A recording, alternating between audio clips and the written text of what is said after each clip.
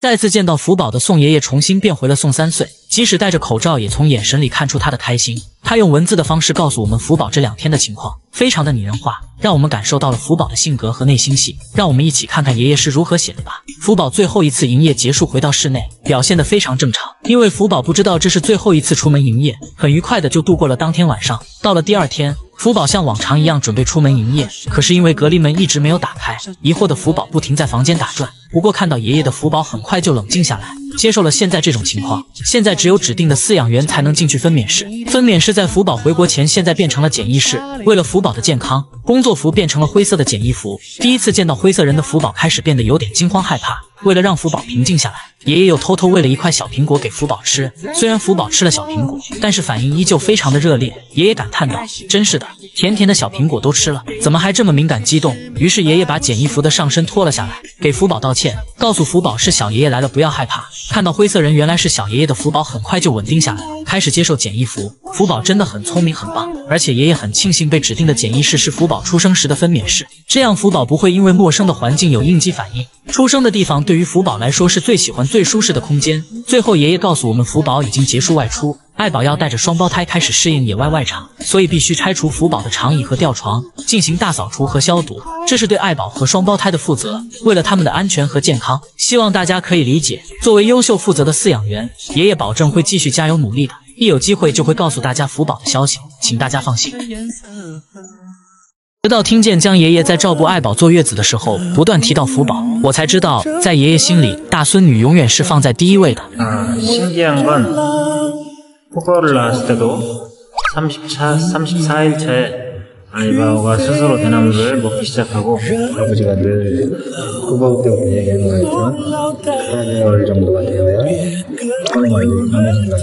江爷爷提到爱宝生福宝时，也是在第34天开始自己吃竹子，和从福宝小时候就跟大家说了，熊猫会在4个月左右鼻子会完全变黑，可见江爷爷将福宝小时候的变化状态记得一清二楚。每次采访江爷爷都能很快速地说出福宝的出生日期，甚至精确到分钟，而自家孩子的生日却记不清了。要知道福宝一出生，江爷爷就说过好像得到了全世界，在爷爷心里福宝就是他的全世界。为了让爱宝乐宝，自然交配生下福宝，江爷爷付出了无数心血。在爱宝第一次怀孕还没生福宝前，江爷爷就用玩偶练习抱孙女，这可爱的样子网友说像极了疯了的可云，而且画面中的玩偶做小木马跟爷爷抱着玩偶滑滑梯都在福宝身上实现了。福宝有小木马，也有爷爷亲自做的滑滑梯。从197克养到200斤的大胖孙女，爷爷付出了无限的爱。虽然现在福宝已经长大了，但是爷爷对他的爱依旧没少。每次照顾完爱宝跟双胞胎宝宝，江爷爷都会去福宝房间看望他，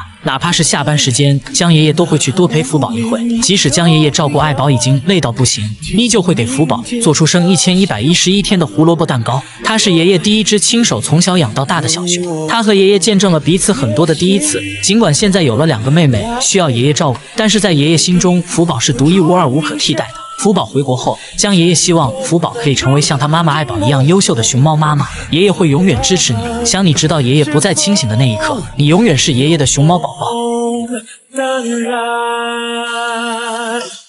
直到看见宋爷爷这一蹲，默默地看着福宝过3岁生日，就可以感觉到爷爷有多么的不舍。这时他的脑海里应该是在想和福宝的点点滴滴吧，毕竟这也许是爷爷陪福宝过的最后一个生日了。爷爷慢慢靠近树桩，再次蹲了下来，希望更近距离看着福宝。福宝看见爷爷在远处看着他，福宝也是慢慢走向宋爷爷。要知道以前福猪猪可是一看到爷爷就飞奔过去，现在都是小心翼翼慢慢走过去，因为他知道如果他太快靠近爷爷，爷爷就会立马离场。福宝慢慢靠近，看见爷爷慢慢后退，离他越来越远，福宝转了一个头，假装自己没看到爷爷，这样爷爷就不会走了。在福宝回国那天，细腻的宋爷爷会躲在角落偷偷流泪吧。要知道有一天福宝最信任的爷爷把他哄进笼子里，踏上回乡之路，福宝却不知道跟爷爷们可能再也见不到。宋爷爷对福宝可是窒息的爱。有一次采访，爷爷就说日常生活中除了想福宝，好像没有别的事，在做事中或者休息时候和家人在一起，瞬间都会和家人们聊福宝。看电视时候会想到福宝，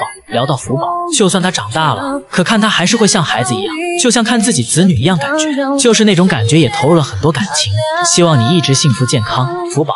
爱你哦，爷爷永远站你这边。当你成为妈妈以后，我一定会去看你。等你当了妈妈，我有可能来中国照顾福宝坐月子，就像当初照顾爱宝一样。希望福宝回国后，没有2位爷爷的陪伴，依旧可以健康快乐成长。只有你开心了，2位爷爷才能够放心照顾爸爸妈妈和2个妹妹。我们一起陪着时间成长。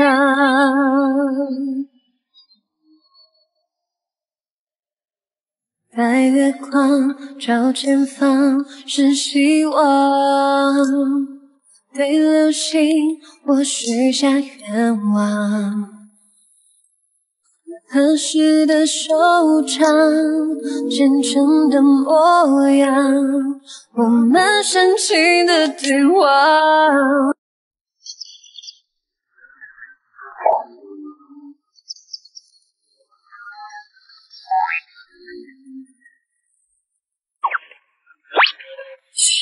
這晚在街中偶遇心中的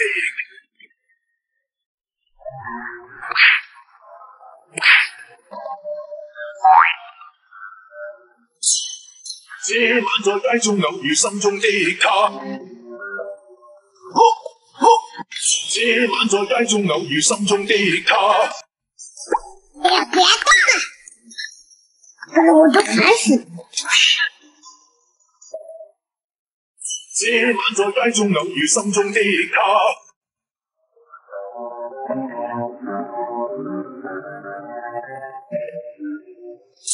這晚在街中偶遇心中的他。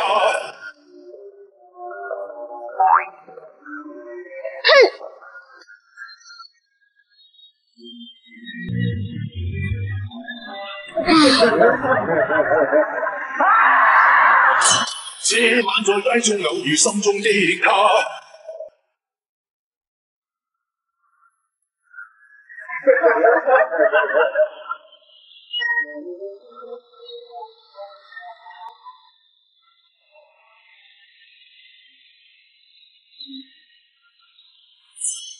這晚在街中偶遇心中的他。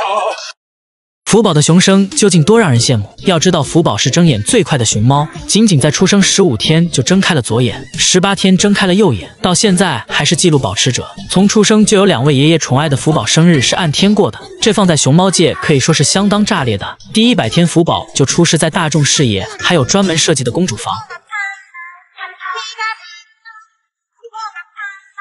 到300天，宋爷爷就给福宝做了礼物和一个长长的小笋。到福宝1周岁，2位爷爷给福宝做了滑梯还有抓周，福宝选择了大窝头。400天，将爷爷给福宝送了向日葵和泡泡机带来的浪漫。500天，爷爷给福宝制作了胡萝卜鲜花、胡萝卜棒棒糖。福宝公主诞辰700天，爷爷给福宝准备了冰冻花环艺术品。2周岁，爷爷给福宝准备了竹子鲜花蛋糕，爷爷还给福宝送了一束花，其中黄玫瑰花语表示永恒的爱，福宝也是非常的开心。第800天，爷爷也是用苹果片给福宝做了小零食，宋爷爷给福宝做了一个哈利波特的飞天扫帚。900天的时候，将爷爷给福宝送来了一个竹子鲜花，上面还有贺卡，写着福宝的第900天，爷爷爱你。福宝出生1000天就是更加隆重了，不但有超大的蛋糕和竹笋，还有一张1000日海报。1000天过完就到1004天，因为1004韩语谐音是天使的意思。宋爷爷给福宝做了一对天使翅膀。福宝3岁生日，更是连央视都来现场直播了。要知道，这是第1个在央视直播的盼达，也是福宝回国前最后一个和爷爷们过的生日。在韩每一天都可以当成节日来庆祝，而且福宝是唯一一只拥有专属主题的熊猫，是3星专门写给福宝的歌，就是现在视频放的背景音乐。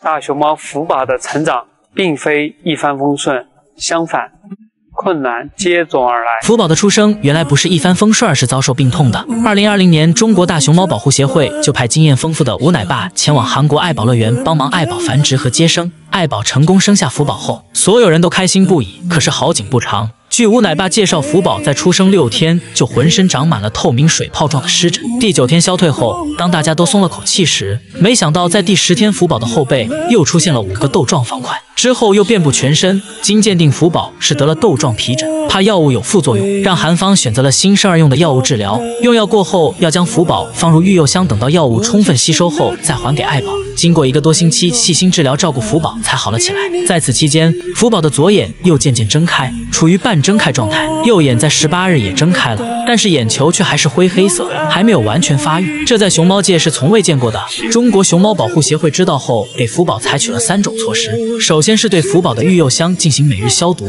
工作人员靠近爱宝和福宝也需要清洗消毒，防止福宝眼睛产生感染。第二就是降低福宝周围的光线，这样才不会让光伤害到福宝的眼球。第三就是改善爱宝吃的食物，要保证福宝足够营养的奶水，人工奶量也大量增加，让福宝生长发育起来。在吴奶爸和江爷爷等人的细心照料下，福宝的眼睛是越来越大颗，越来越漂亮，因此福宝也成为了睁眼速度最快的大熊猫，15天睁眼的奇迹。我们却没有看到背后潜在的健康危机。福宝长得这么好，爷爷们是功不可没，但是我们中国专家的默默付出和努力也是值得肯定的，难怪爷爷会经常对福宝说：“谢谢你的健康成长。”有我，别心慌，来学萤火虫冥想，在昏暗中静默发亮，是否有梦当然。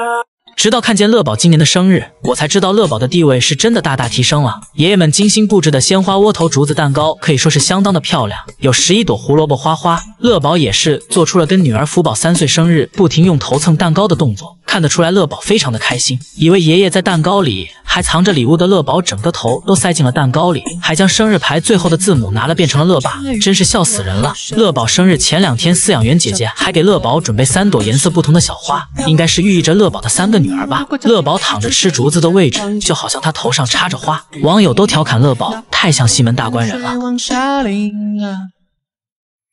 要知道，爱宝怀孕生下2个双胞胎乐宝可是功不可没，以一雄之力拉高了韩国的生育率。2位爷爷也是对乐宝换了一副面孔。之前爷爷对于乐宝挑食是十分不满的。有一次采访，主持人问江爷爷希望福宝找一个像爸爸乐宝的男朋友吗？爷爷都叹气说他挑食。爱宝生下双胞胎后，爷爷直接称乐宝是猛男，说乐宝是懂得怎么给自己补充营养的。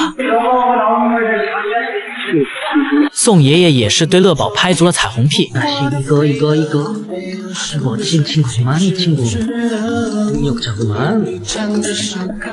不过从乐宝的一身腱子肉、双开门会单臂大回环可以看出，爷爷们给乐宝的伙食是相当不错的。要知道，乐宝刚来韩国以为要打黑工那个样子吧，谁能想到竟摇身一变成财阀贵公子，拥有一个漂亮老婆跟3个可爱的女儿，妥妥的走上了熊生巅峰。有欢聚的颜色。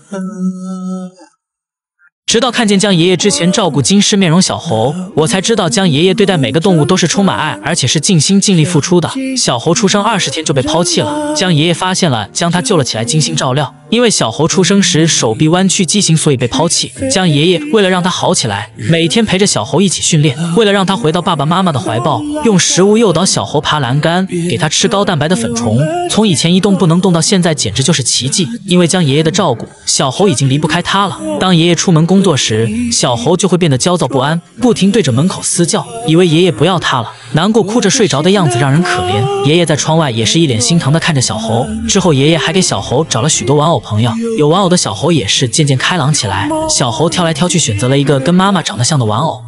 用爱呼应感叹。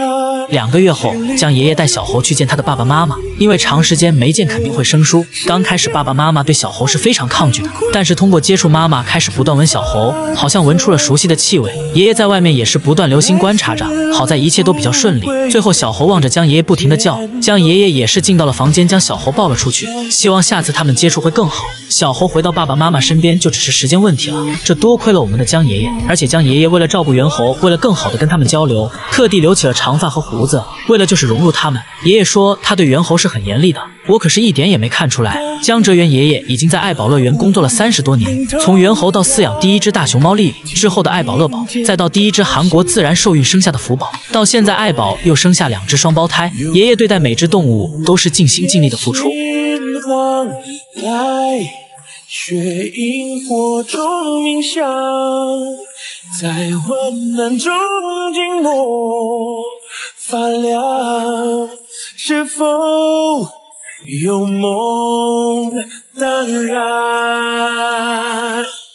直到看见江爷爷值夜班照顾爱宝坐着睡着了，我才知道江爷爷为了福宝一家这段时间真的是累到不行，疲惫的坐在地上靠着爱宝房外的墙，眼睛刚一闭看见爱宝一吃完，又立马给爱宝准备第二份主业，这场景既让人感动又让人心疼。爱宝正吃着，江爷爷又趴着手臂睡着了，可是担心爱宝，江爷爷本能的醒了过来。爱宝看着爷爷也是心疼不已，好像在说爸爸你去睡吧，我没事。江爷爷则是摸了摸爱宝的头，让他不用担心。爱宝心疼的望着江爷爷，太多的感激之情只能通过眼神传递。爱宝始终眼神没离开过江爷爷，江爷爷也是耐心的陪着女儿聊天，给女儿喂小笋块。两个双胞胎宝宝也是在江宋爷爷和爱宝的照顾下茁壮成长。大家都知道7月份宝家族发生了很多事，从爱宝怀孕，两位爷爷就开始轮班照顾爱宝，到7月7号双胞胎降生，两位爷爷既要照顾双胞胎宝宝，又要化身月嫂照顾爱宝。7月13号爱宝的10岁生日，宋爷爷还是给爱宝制作了生日牌。再到7月20号福宝的3岁生日，就连央视都来了，这盛大的场面，两位爷爷也是从早忙到晚。再到最后7月28号乐宝的11岁生日，两位爷爷是一刻都停不下来。看见两位爷爷憔悴的面容，肉眼可见的衰老，真的很心疼。可想而知，这工作量有多大。两个爷爷照顾5只熊猫，要知道江爷爷已经是50多岁的人了。福宝一家有两位爷爷的疼爱，真的很幸福。也希望在照顾宝家族的时候，也要注意身体。大家都期待未来每期视频都有两位爷爷福宝和两个妹妹亲密互动的瞬间，有两位爷爷出镜，整个画面就会特别温馨。两个双胞胎妹妹成长道路，你们也是不可或缺的重要角色。照前方是希望，对流星我许下愿望，合适的收场，真诚的模样，我们深情的对话。直到看见爱宝硬生生吃下宋爷爷做的鲫鱼饼干，我才知道爱宝有多爱爸爸，多善解人意。难怪爷爷们都疼爱宝，关键时候是真配合。这天宋爷爷突发奇想，准备给宝家族做一份他喜欢吃的食物，用窝头做的鲫鱼饼。看着宋爷爷在面粉里又是加鸡蛋又是加各种配料的，然后放到模具里做成小鱼的样子，应该还不错。当爷爷兴高采烈地将食物先给了福宝，福宝闻了闻，感觉味道不对，以为是玩具，竟然玩了起来。最后鲫鱼饼被福宝丢在了地板，宋爷爷有一点失望。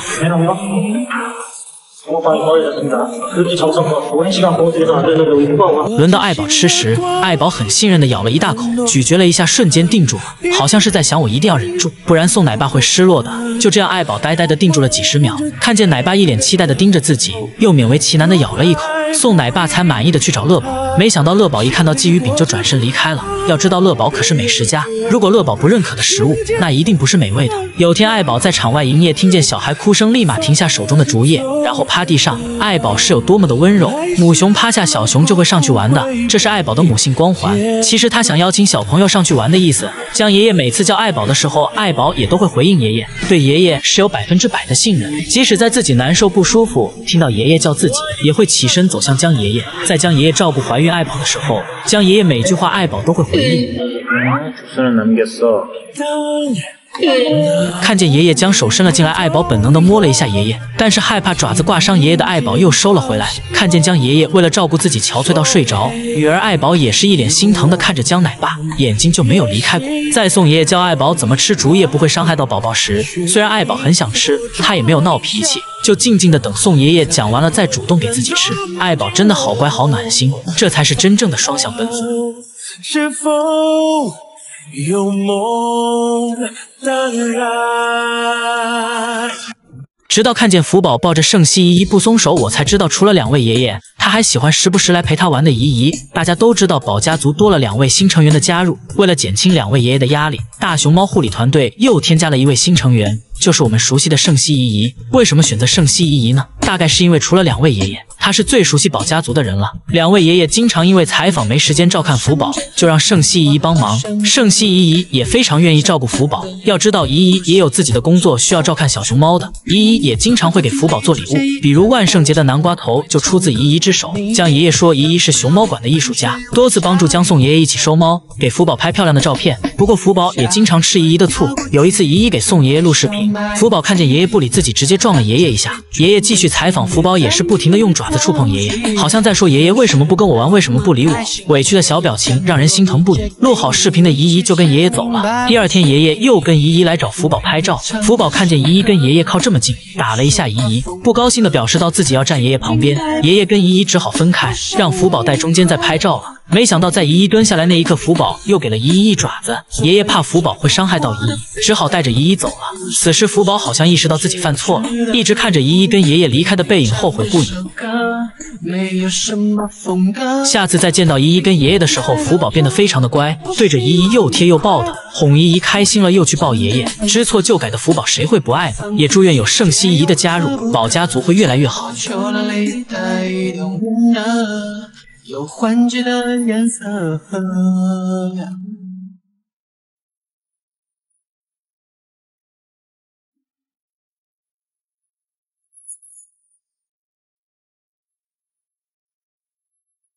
大家知道有的熊猫一出场就自带 BGM 吗？还有的不止一首。首先是我们的花花，顶流女明星专属定制歌曲《春天里的花花》，既有花花的名字，又是慢调子，符合花花的性格。不过有一些网友觉得勇气大爆发跟花花也很配，花花蹦蹦跳跳，可可爱爱。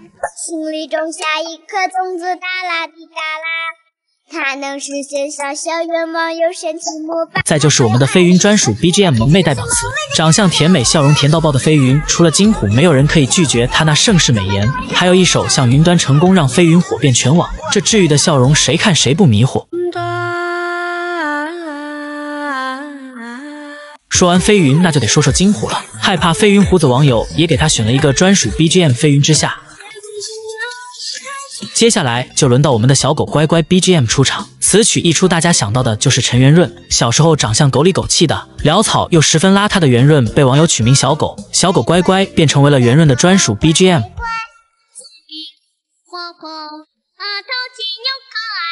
还有就是我们的北洞顶流男明星，大家都知道他的专属 BGM 阳光开朗大男孩。这首歌可以说是非常符合萌兰的气质了，越狱养鸟自律，还会摇手手，最主要还有北京户口，这谁见谁不稀罕呀。最后所有人目光一向我，问我扮演的角色是什么，我可是分手，我是阳光开朗的男孩。最后就是我们的韩旅大熊猫福宝了，三星专门写给福宝的歌 Baby Panda Song， 自从有了这首歌，福宝是天天盼打，非常符合我们福猪猪的气质。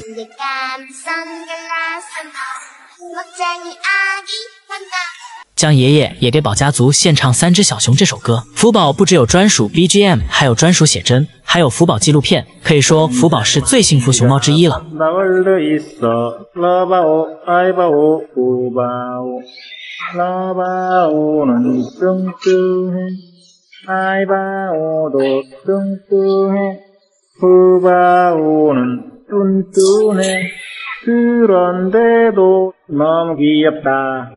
直到看见宋爷爷在游客面前将福宝的青团开心地闻了起来，我才知道爷爷真的是爱福宝爱到了极致。爷爷将福宝的青团自豪地给游客看，并拨开给游客介绍里面的结构，回来还要给福宝比一个大拇指。福宝自己都不好意思了，头恨不得塞进竹子里去，好像在说爷爷以后别这样，太丢熊了。而且福宝经常会在树上拉青团，宋爷爷看见了都会去接，接完还会比一个耶的手势。爷爷也太宠福猪猪了吧。不过其实熊猫的青团是不臭的，因为熊猫的主食大部分都是竹子，肠道吸收率又非常的低，为了供给庞大的身体，食量会很大，所以一天除了吃就是睡。竹子残渣进腹部没多久就会被排出体外，所以正常的青团是干净不臭的，还会有一股淡淡的竹子清香。幼年熊猫的青团可能还有点臭，因为幼年熊猫大部分靠母亲的奶水喂养。其实熊猫的青团还非常的有用，比如有一种熊猫茶就是以熊猫的青团作为肥料种出来的，而且熊猫青团有大量的竹纤维，还可以用来做纸巾用，说不定你正在用的卫生纸就是这样制作的。据统计，一只成年熊猫一天大概要吃20公斤左右的竹子，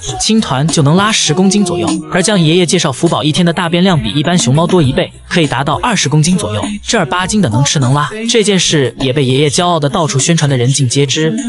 奇怪啊，福宝它一天大便量大概20公斤左右，最大。福猪猪这个称号也因此而来，哪个熊猫不到3岁就达到200斤啊？跟妈妈一起吃饭的时候都快分不清谁是女儿了。两位爷爷为了福宝真的是付出了很多很多，希望福宝回国后也会好好吃饭，好好长大，这样两位爷爷才会放心，才会开心。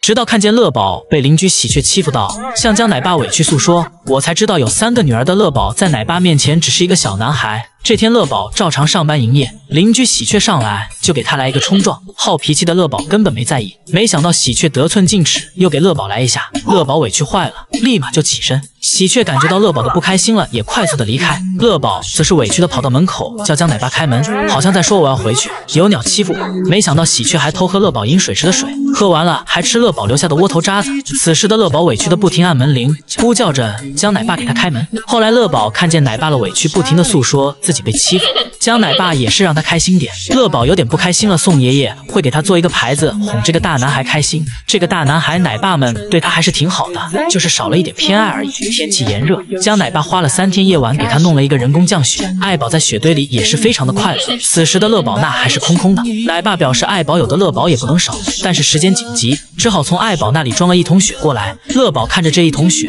眼神里充满着迷惑，不过乐宝学会了知足，1桶雪也是玩得很开心。宋爷爷给宝家族做花环，福宝跟爱宝宋爷爷就是一顿夸，轮到乐宝就是头大。 꽃다발 하나만으로 여왕님이 되기도 하고. 아이고, 너무 예뻐요. 너의 러바오 뭐야? 우리 러바오한테는 귀걸이가 됐는데요? 너 머리가 너무 커서 그런 거야. 미안해. 너 머리 안 커. 진정해. 오. 乐宝在宝家族主打一个乐观，不争不抢，除了挑食可以说是没啥缺点了。直到看见爱宝坐月子跟2位宝宝都显而易见的胖了，江宋爷爷瘦了，我才知道2位爷爷对咱们国宝是真的用心了。此时的爱宝圆滚滚的，脑袋就像米老鼠一样，简直就是美熊暴击啊！有人说爱宝的眼神有点迷离了，每天2位爷爷不停的给爱宝喂食，除了吃就是睡，换你也迷离。饭来张口的爱宝，就连宝宝都是爷爷帮忙拖住的。要知道当初生福宝的时候，爱宝可是寸步不离福宝，就连上厕所都要叼着福宝。现在双胞胎满月了，爱宝去干饭还是去上厕所，都是将宝宝放在地下，因为爱宝知道奶爸们会帮他看住宝宝。从爱宝的双下巴就可以看出爷爷给他做的营养餐有多么的好，在每一个小苹果里面塞入营养品。虽然爱宝吃的时候有感觉到味道不对，但是信任奶爸的爱宝还是乖乖吃了下去。爱宝也非常心疼2位奶爸，每次看见奶爸来照顾他，眼神就没离开过。在奶爸跟爱宝唠叨的时候，爱宝也会认真的听讲。这可爱的脸庞，难怪江奶爸曾说过爱宝比福宝好看。爱宝尽管已经是3个孩子的妈妈，对江奶爸还是很依恋。奶爸摸着爱宝的头，他也是闭眼乖乖享受。果然女儿再大也是爸爸的宝贝。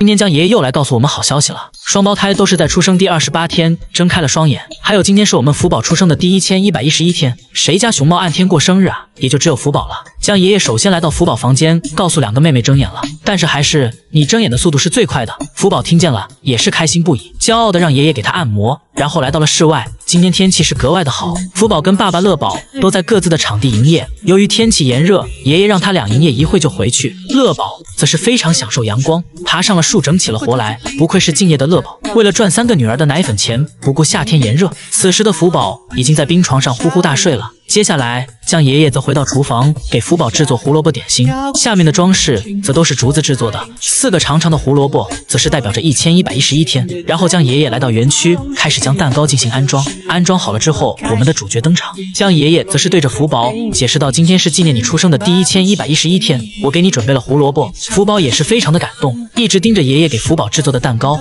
随后咬下了最前面的第1根胡萝卜。吃完第1根之后，福宝按顺序又吃了开头的胡萝卜，数字111变成了11，最后变成了1。爷爷问福宝，还记得自己出生第1天吗？就是在2020年的7月20号。现在福宝已经陪伴爷爷1111天了，谢谢你的健康成长。最后1根胡萝卜，福宝以一个最舒服的姿势吃完了。爷爷希望福宝一直这么开心下去。节目的最后，爷爷还告诉了我们，他最近录了一个有声读物，他希望以不一样方式和大家见面，希望大家可以支持他。直到看见江爷爷利用下班的时间陪福宝，说福宝依旧是爷爷的熊猫宝宝，我才知道爷爷对福宝的爱一直也没有减少。由于江宋爷爷要照顾双胞胎宝宝和坐月子的爱宝，陪伴福宝的时间越来越少，福宝还要全天营业，所以福宝吃起了醋来，哪怕爷爷在场外叫他他也假装没听见。爷爷说自己理解福宝，因为人类也是如此。当他们有了弟弟妹妹时，年长的人就会变得吃醋起来，嫉妒起来。要知道小时候的日子，作为爷爷唯一的孙女，福宝可是独占了爷爷的一切时间，陪着福宝捉迷藏，小福宝追着爷爷玩耍。而现在作为姐姐的福宝，只能静静躺在树桩上，感受着孤独。爷爷也是非常心疼这样的福宝，不管爷爷怎么叫，福宝都是冷漠不已。爷爷也感受到了福宝的不开心，因为最近爷爷都不进去场内了，所以福宝生气了，说自己以前都是抱着福宝回家的，但现在他的体重比我大得多，所以我不能带着他了，现在只能用竹子安抚他了。福宝曾经非常喜欢竹子，可这次没做出任何反应，爷爷只好采取第二步，按摩，甚至去挠福宝的耳朵，依旧不起作用。爷爷只好使用绝招了，不停地晃动福宝的屁股，福宝心情才慢慢好了起来。